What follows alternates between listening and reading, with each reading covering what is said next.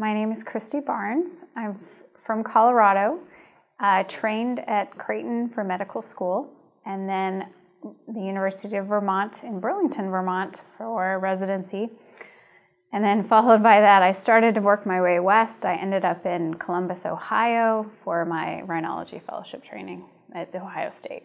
I selected otolaryngology. It's a fantastic, fascinating specialty that treats a wide range of conditions in the head and neck, anywhere from ear conditions, sinus and nose conditions, which is my subspecialty, including problems with swallowing and throat. So we cover a wide range of illnesses, diseases, and ages as well. So I chose rhinology specifically because it involves improving the nasal airway and breathing.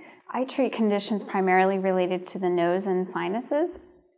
So I will see patients who have sinusitis, blockages in their nasal passages, conditions such as polyps or nasal tumors.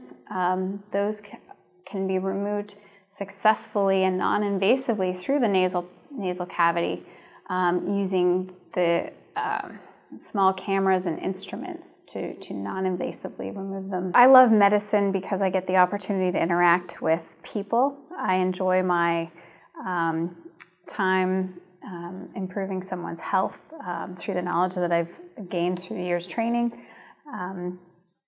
It's a fantastic field to be in.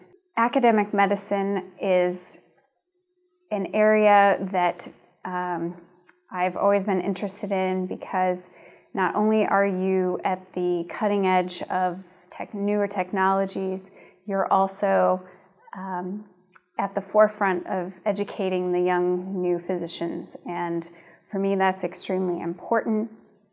It is our responsibility to teach future physicians to provide excellent, outstanding care for their patients, and that's unique to academic medicine.